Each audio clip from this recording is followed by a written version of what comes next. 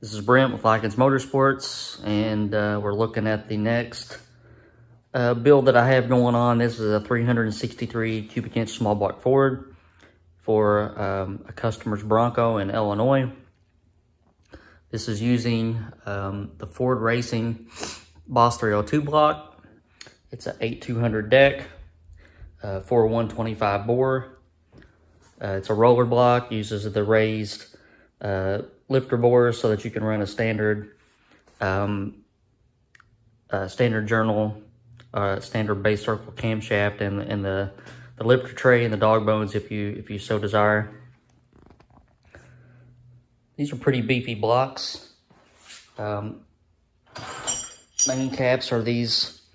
I don't know. Can't remember if they're steel caps or cast iron. But splayed 4-bolt, pretty strong.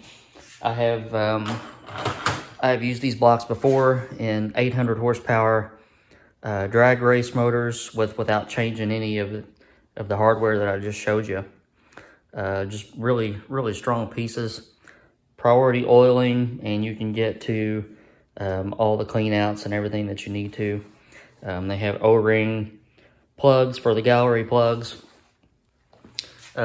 Screw-in freeze plugs, one-piece rear main seal. The crossover that you're normally used to looking at back here for the lifters is gone. So this one's been fully machined, and cam bearings have been knocked in, and I've done some detail work on the oil pump mounting flange and deburred the bottoms of the cylinders and got everything clean, and we're getting ready to put some paint on it. But my goal this week is to hopefully have the short block done towards the end of the week. It is a Scat steel 3400 stroke and a set of Scat I-beam rods with some Mahle pistons. So be a nice foundation for AFR heads that are coming and some other goodies. So right now, I'm going to get everything wiped down again and masked off, and we're going to put some paint on it. All right, so we got our block prepped and painted, freeze plugs in it, cam is in it. I had to do a little reaming on the dowel pin hole to get the dowel pin to fit. It was way undersized, but that's fixed. The main caps are nodular iron. So after I made that last comment, I started looking. It's obvious on the front and rear cap that they are cast iron, and you can start to see it on that part of the cap right there. So these are iron caps, but they're a 4-bolt main and extremely stout. Like I said, I've had these in bracket race engines at almost 800 horsepower with just this factory main cap and bolt package. So what we're going to do now is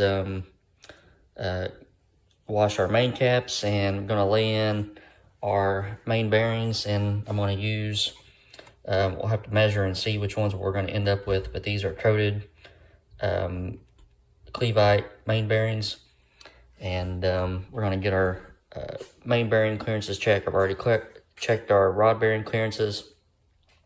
Pistons have been measured. We are using this Mahle Power Pack Series piston with a Scat I-beam rod, and I've got all these measured up and checked our bore clearances, and everything is in spec there. So next step is to check our main bearing clearances. All right, so a couple things to note here. These main bolts torque at 135, and they recommend just 30 weight oil on the threads. So that's how the block was machined, and that's how we will do it.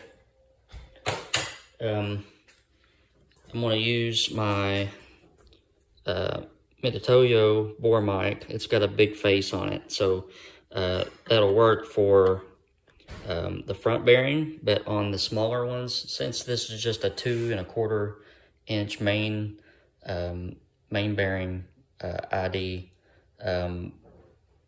What I have to do is switch to a smaller bore mic when I get to the rear ones, or else the face on my dial indicator hits the main bearing register. So, but on this front cap, I can use this one, and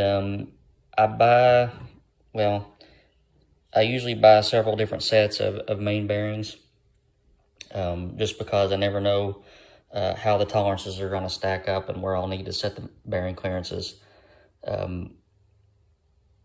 But for this one, we are looking at about 1 3/10, which is too tight. I'd like to see somewhere around, with coated bearings, around 2/1000 or 2/2, something like that. So, you know, instead of me sticking all 5 caps on here and getting them torqued up, I would recommend just starting with 1 cap and getting a, you know, an idea of where you're going to be at. You know, if it's at 1/1000, then you know that, you know, you're not going to need a set of 1 under bearings or standard bearings or something like that. If it's at 3/1000, then I know that I won't need a set of X bearings. But what I'm going to end up doing on this one is mixing and matching. So we're going to use, we're going to try it with a standard bearing shell in the bottom and an X bearing in the top, and hopefully that'll get us right around 2/1000. Okay, so we got our bearing shells checked, or swapped really, and we're about at 2/1000.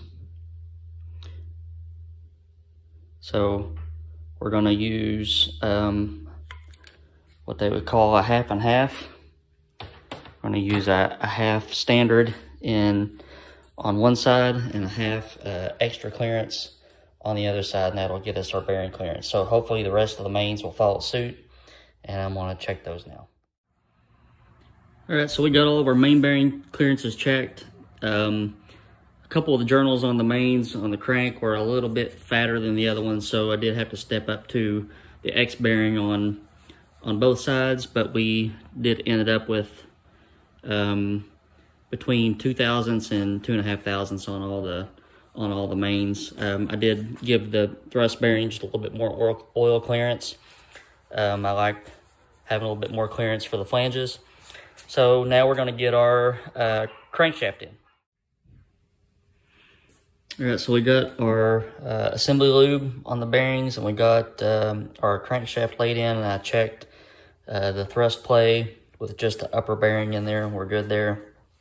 This is a Scat forged crankshaft 3/400 stroke, and no 2-piece main seals on these. This is a 1-piece main seal. And I just put just a very, very light coat of silicone around the outside and obviously lube up the inside. It is much, much easier to put them on with the main cap off than try to drive them in later. So you can just slide in. You usually have to pick up on them, and then they'll just slide in like that. That's a whole lot easier than driving them in. So I'm going to do that.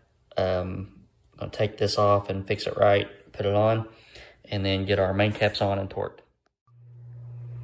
All right, so we're putting our timing set on before I degree the cam. And this is a billet steel cloys double roller timing set.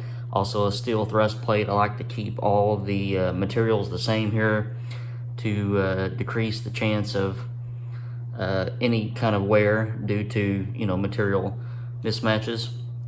This is a 9-way adjustable crank sprocket, so we can dial in our cam timing if we need to. And we're going to get this on now. I got some assembly lube on. Also check torque on our little thrust plate bolts and also our gallery plugs. Okay, so when we get our timing set on, a couple things we need to check. I always advise to measure the length of your bolt under the washer and then compare it to how much thread you have in the cam. I've seen that vary. We're looking for a good chain tension. We're looking to make sure that our dowel pin does not stick out past this mating surface, and that our washer will cover it. And we're making sure that these two gears are in the same plane, that one's not sticking out past the other one. Okay, once you get everything torqued and checked, cam thrust clearance checked, 5 thousandths, and that's what the crank thrust was too. So we're in good shape. We're gonna get our rings filed now and get a piston in, and we'll get the cam agreed. Should have the short block done today. I am waiting on this block uses, I thought it was gonna come with a stud for the main cap that the long pickup bolts to, but it does not, so I have that on order. And can't get the oil pan on today, but should be able to do that shortly. All right, so we did get our camshaft agreed. I had to get a little bit creative on setting up my fixture, because my normal fixture has this amount of threads at the end of it to screw into the head bolt holes, but as you can see on this block, the threads start further deeper down, so I had to use a couple of dial indicators and magnetic bases to get us agreed. But at the 0 position on the timing set, everything came in exactly as it should. We're in good shape there, so I want to get the rest of the rings gapped and get the rest of the pistons put in. All right, so we got all of our pistons and rods in. Everything went real slick on that. These are Mahle pistons, and this is the Power Pack series. Comes with a 1mm, 1mm, 2mm ring pack. And from experience, it takes about 7 to 8 pound-feet of torque to roll this rotating assembly over. So just really nice modern combination. And what I want to do now is roll the engine upside down and torque all the rod bolts and check all the rod side clearances. And once that's done, then we can put the timing cover, oil pump, and probably that's about it for today on. But we'll keep rolling. So here's one thing I want to show you real quick. Traditionally, when we do 300-400 strokes in factory blocks and even in some other blocks, the rod bolt comes very close to touching the cylinder at the bottom. Because this is a big bore block and because it was designed for a longer stroke, Ford Racing says that you can run these up to a 3.5 inch stroke without clearancing. So if you look, I mean, there is just, you could park a Yugo in between the rod bolts and in the cylinder, the bottoms of the cylinders. It's just amazing. All right, just wanted to show you that, and I'm gonna get to torquing. All right, so I went through and torqued all the rod bolts, checked all the rod side clearances. They're all at 15 thousandths, and then I went back over all the main bolts and in preparation for bolting the oil pump on. All right, for our oil pump, we're gonna go with a Melling Select. This is a M68 HV. And the Melling Select pumps are a little bit higher end pumps. They have the support for the shaft and the cover, and a screw-in relief plug. Pretty nice stuff. Also using a Mylodon heavy-duty pump shaft. Normally I get these from ARP, but getting anything from ARP in the last 6 or 8 months has been nothing but torture. And if it weren't for Ford Racing having their own rebranded ARP head bolts, we probably wouldn't be able to get head bolts for this motor. But I did get those too. So we're going to put everything in right now, and checking that everything spins freely. This little, can't remember what these washers are called. Maybe Tenement washers? I can't remember. That goes towards the distributor, and I try to mock up the pump and the shaft and stick it down in the hole and just make sure that I'm not fouled by that washer, and then I have a little bit of clearance. But other than that, pump goes on with gasket. All right, so our pump's bolted on and I rolled the motor over. You want to do that just to make sure that you don't have any counterweight issues, or on some engines, I'll check rod bolt clearance to the pickup tube later, but everything looks good here. And we're going to get the timing cover on, and then we're going to wrap it up. All right, I did want to show you this. This is the short block. So this is a torque wrench that measures rotating torque. Our breakaway torque is about 80 inch-pounds, and our rotating torque, well, I would call that probably, our rotating torque is between 70 and 80. It's kind of hard to hold the camera and do all this at the same time. So that's not very much at all, and just shows good modern parts. All right, I'm back to putting the timing cover on. Mr. OCD first, though, I'm gonna double check all my fasteners and make sure they're good. All right, so we got our timing cover on, and I could put the balancer on, but I don't like putting the balancer on until the oil pan goes on, and I'll show you that in a later video. And I can't put the pan on until the pickup goes on, and I can't put the pickup on until I get that stud that sticks in the main cap to hold the pickup up. So we're gonna call it a day. I was at the dyno for about 12 hours yesterday, so I've got some other stuff to catch up on.